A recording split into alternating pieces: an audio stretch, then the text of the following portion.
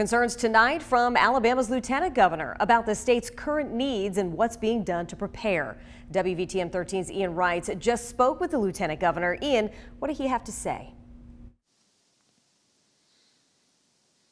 Yeah, sure. Lieutenant Governor Will Ainsworth sent this 2.5-page letter to the coronavirus task force outlining some of his concerns so far with the state's response, also talking about what needs to be done to prepare for the next several months ahead. I spoke with him just a short time ago. He says the biggest concern he has is the lack of PPE, or that personal protective equipment, things like masks for doctors and nurses, also the potential for an increase in patients that hospitals across the state could see. Look at potentially the surge in the future that you hear all the healthcare professionals talk about.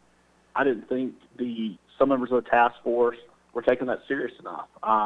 Why do I say that? I think when you look at hospital capacity and PPEs, every country that's had this, that's two major shortages they've had. Other states, that's the issues they're starting to face. And those are things that, planning ahead and actually making sure we have those things can solve. So here's a letter that he sent. The language was strong. He said, quote, "A tsunami of hospital patients is likely to fall upon Alabama in the not too distant future. It is my opinion that this task force and the state are not taking a realistic view of the numbers or adequately preparing for what awaits us." He also talked about hearing from health specialists who are anxious about the surge and also expressed doubts in how we have prepared. Now, the Lieutenant Governor tells me he does not think that we are to a point where we cannot course correct, but talks about now is the time to act. As they're working on that plan, he says that has to include focusing on areas that are already starting to see the largest outbreaks. Look at just where the cases are coming in. Our first area we've got to make sure we beef up is Jefferson County. That's kind of the epicenter. And so, I think we first got to expand additional capacity there because we're going to be overloaded there first just by the number of cases. And then I think you start looking at other areas of the state and where we're going to need additional capacity and have a plan to expand that as well.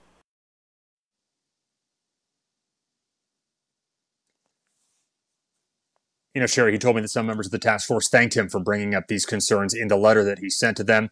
One other thing he stressed to me was the need for everyone to do their part, and he really stressed that social distancing we're talking about, repeating a warning he issued yesterday saying Alabama needs to wake up. He said this is a serious issue that's going to expand if everyone doesn't do their part. So we're going to have much more with Lieutenant Governor coming up here at 6 o'clock. All right, Ian, and all of this comes as cases continue to go up across the state. At last check, we were up to 517 cases in the state.